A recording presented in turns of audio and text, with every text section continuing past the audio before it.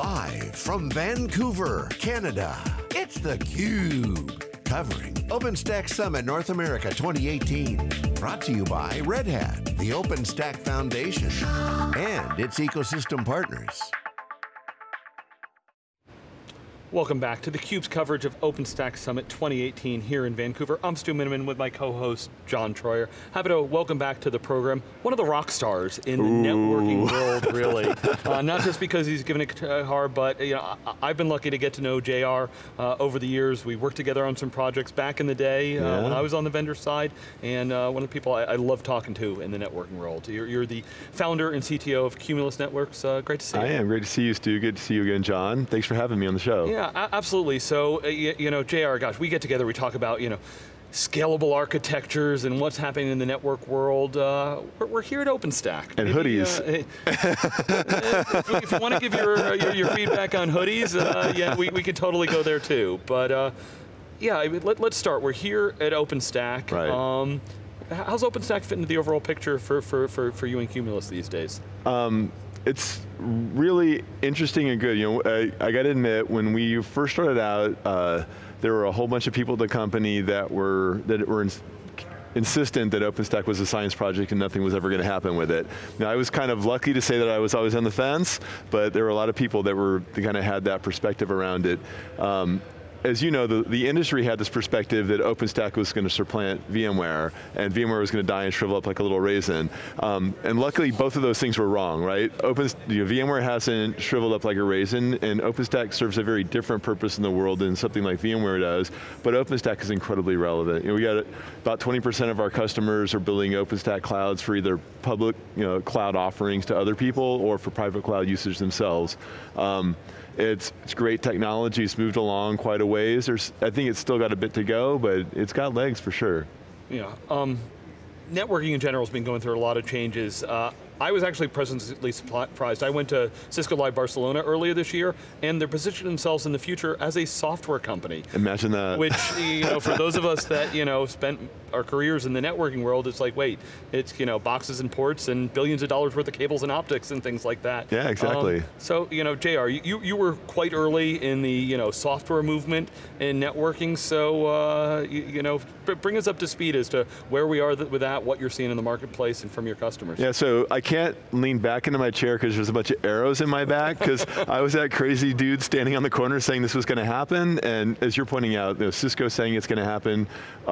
We run into other companies' names withheld for the sake of being cool, who are now going to their customers saying, hey, we'll run our software on edge core hardware or other hardware platforms. So the industry is embracing this, not just from a technology perspective, but customers are asking for it because it makes sense for them operationally. So in fairness, I say the war is on for who's going to give customers the best kind of software experience in a disaggregated networking world.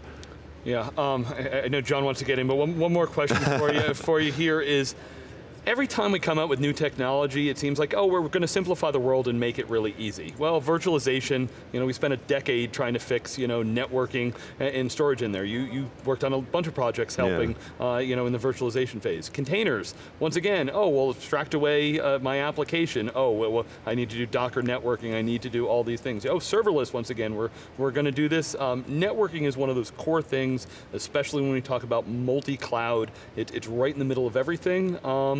Why isn't it simple yet? Yeah, that's an interestingly fair question. How to say it right? It can be way simpler than people want it to be. I think the reason it's not simple right now is most people, as they start to deploy, are stuck in older paradigms. For instance, I see your cell phone sitting there. When you turn that thing on, you connect to probably 15 or 20 different services. All of your connections to those services are all endpoint authenticated. All your security is not, you have no idea what's in the middle of the network. I mean, you could be going through the worst malware storm ever, and it just doesn't matter because everything's encrypted and authenticated end to end, so you have a really good secure connection.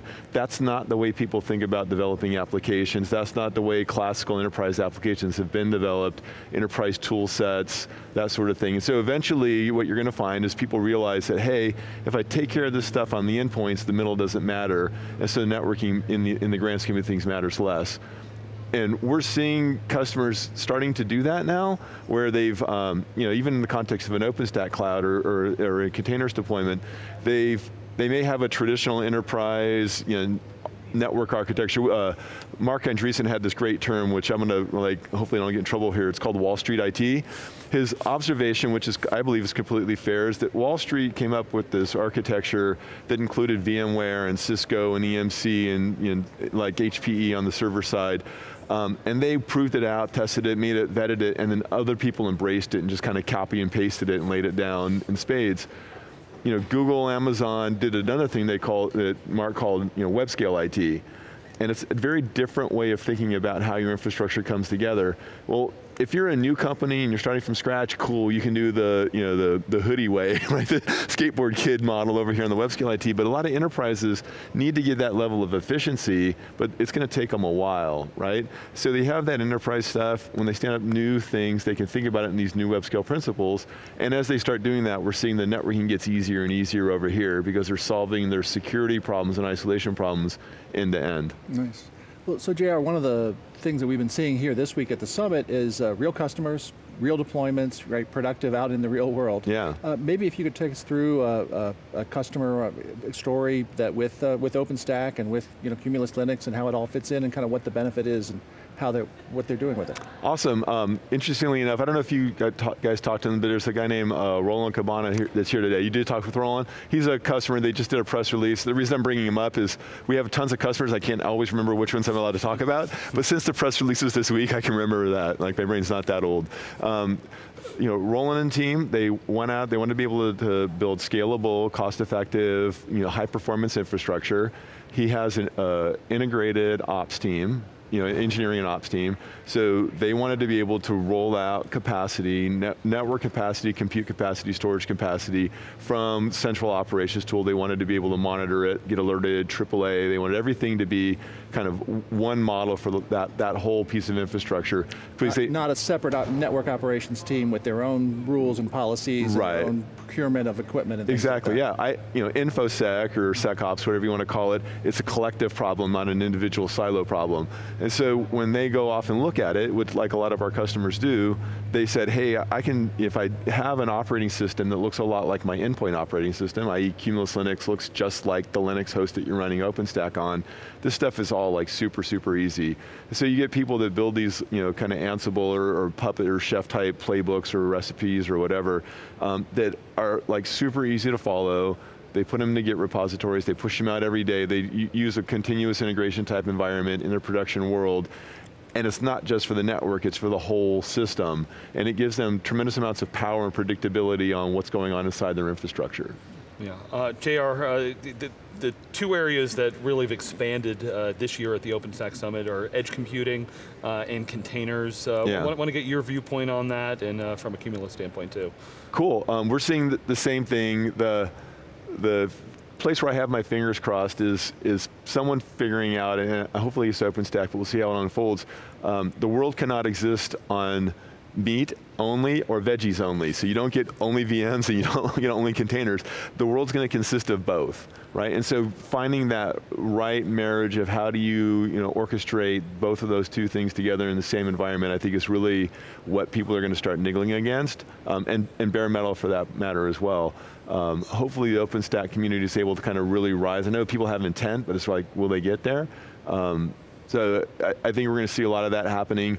And to the edge compute question, we see that all the time. A bunch of our customers stand up points of presence in various countries because of privacy laws or locality, all kinds of different reasons people want to stand up capacity. One of the reasons why disaggregated networking makes so much sense is if you can go to a reseller in Cambodia and say, hey, what server vendor do you have access to? And they say, hey, I get access to Dell. It's like, great, here's the bill of materials for Dell. I need a rack with these servers, these switches, these cables and everything like that. I need it stood up in this colo that I've got, and I'm going to image it in a way that's super predictable and under my control. And when you go to Yugoslavia, they may have HP, and if you go to Taiwan, they might have Supermicro.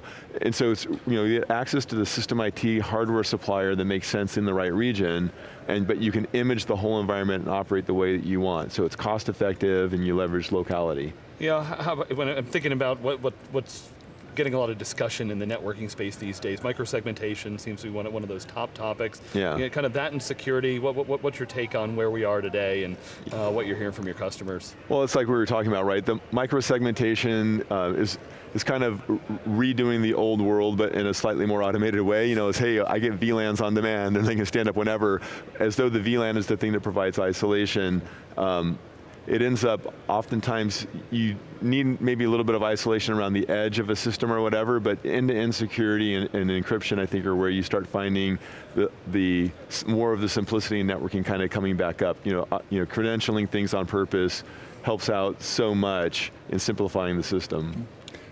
JR, you touched on this a little bit with your talking about the customer story and the familiarity of Linux. As you go out and talk with companies and with network engineers, it's kind of a new world. That's been another theme here at the show. Operators, they don't need to become developers, but they do need to start to have a better sense of skills than they used to. Any thoughts about that and what? I'm only laughing because, like, literally 45 minutes ago, I was talking to a customer, and he said, they're going through they have an incumbent supplier, one of the traditional suppliers, and their networking team had gone through a tremendous amount of training with that traditional supplier, and they all had a bunch of advanced certificates, blah, blah, blah. And they're highly paid compared to a sysadmin, and he said, hey, I want you guys to do Cumulus, and the networking team says, oh, I don't know, we don't know that stuff, it's going to be hard, we're going to have to retrain ourselves.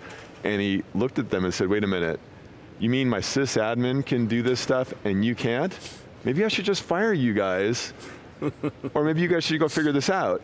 And in fairness, they may not be, they may stay with their incumbent supplier. I'm not, but his whole point of it is, look, you're an IT professional. Your job is to figure out new technologies, figure out how to leverage it for our business, move our business forward, and make things work really well. If you are past the point of learning, or you need to go to some degree program from some supplier, I need someone that can think on their feet and help me solve real business problems here, not kind of live in the past.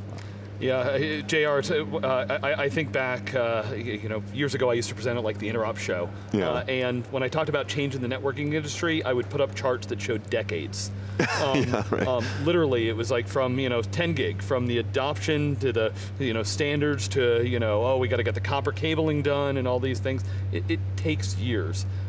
Feels like things are moving a little bit faster these days, yet, when you hear certain stories like this, that people, technology, process, can always bog us down. So what's going well, and what do we as an industry need to do better on? So I think the piece that's going well, and I don't know if we can take credit for it, but we happened, from a timeline perspective, happened to hit it just right, is I don't know, because it's a land war between various silicon suppliers is amazing right now. If you look at what you get in a chip from a Broadcom or a Mellanox, that used to be the bandwidth capacity of a telco not that long ago, right? And it just keeps going. I mean, these people have roadmaps that can continue to apply more and more bandwidth to each subsequent chipset, better densities, bigger forwarding tables, bigger buffering tables. It is just absolutely amazing. So it benefits our the customers dramatically. Long ago, as that used to be like Cisco would hold on to that stuff for 10 years because they would want to milk the old dollars as much as humanly possible and drive things in at a really high cost and then finally make it available to the masses. But that democratization of capacity has been tremendously amazing, and I like to think that we helped participate in that. I don't know if it was just us or whatever, but it's definitely moving along. In terms of making things better, one of the interesting things I hear from customers all the time is, which I believe is a bit naive, is they expect a kind of a standard that's going to make everything work exactly the same. And in a altruistic universe that would occur, but very rarely is ever going to happen. If you look at any piece of technology, it's driven by a bunch of interests that somebody has, and the customers need to really recognize that, yes, all these things are driven by interest. What things am I willing to make a compromise on, and kind of follow that path? And we at Cumulus have made a bunch of choices where we think customers will choose Linux over other things. That's a choice that we've made, and maybe they will, maybe they won't, but you can't expect everybody to adapt to one common overall standard. Yeah, absolutely. I think the last thing I want to ask you then is, building on what you were just saying there, it tends to get more complicated and people are choosing more things. Remember, cloud was originally supposed to be super simple, swipe a credit card, oh yeah, joy. Right. Now it's like, buying a compute instance in the public cloud is probably tougher to do than if I was buying a server that goes in my data center. There's just more options out there. Absolutely. And people are choosing from an application and where their data lives. It's my data center, it's multiple public clouds, Edge is doing in. Talk to us about kind of the multi-cloud world and really the role of networking there from edge to cloud and beyond. Right. Hopefully you don't think I'm boring or slap me down for this, but feel free to do it if you think so. We see a ton of customers that are multi-cloud. There's this premise that multi-cloud is this large fluid thing where you're moving pieces back and forth and this and what we see instead is people are super thoughtful. I'm going to take this workload, maybe it's an application or a data crunching exercise or whatever. I want the ability to put it in maybe a few different places, but when I put it there, it's there for a while and then it will consciously come out and go somewhere else. I'm not splitting it up amongst different resources or trying to cost optimize or anything. Typically people are doing it for capacity optimization as opposed to cost optimization, right? I've got a bunch of in-house resources. If I'm I want to use those for high value exercises and I will expand into the cloud, or maybe other companies will do things like I get a new customer, I always stand them up in the cloud, and once I get my head wrapped around how much capacity they need, I'll build that internally and then bring it back inside. But people need to be able to move back and forth, which kind of speaks to things like need to be able to move data, need to be able to move virtual machines and pre-configured virtual machines intact or containers, that sort of thing, but not so much that fluid thing. Yeah, well JR, I'm still waiting for one of these really smart people in the industry to break the laws of physics so that we can handle that, because absolutely data gravity is there. And even if I had infinite bandwidth, it's going to take time. A while for get there. So JR, always a pleasure to catch up with you. Thanks so much for joining us. And for John Troyer. Awesome, Stu. Awesome, John. Yeah, I'm Stu Miniman, getting towards the end of 3 days, wall-to-wall coverage here at OpenStack Summit 2018 in Vancouver. Thanks for watching theCUBE.